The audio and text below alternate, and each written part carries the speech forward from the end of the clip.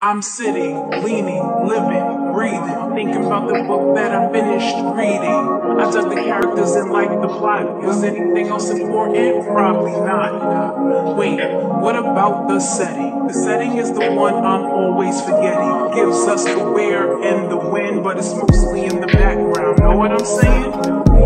Actually, maybe not. The setting might be more important than I thought. Here's the character, his name is Todd, and here's some action that's a part of the plot. Todd clenched his jaw, he was sweating. Now how could that be informed by the setting? Well, let's say he's on a track at a race, you infer he's running, trying for first place.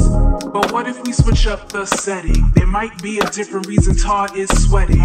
Say he's in class, sitting at a desk. You might infer schoolwork's causing him stress.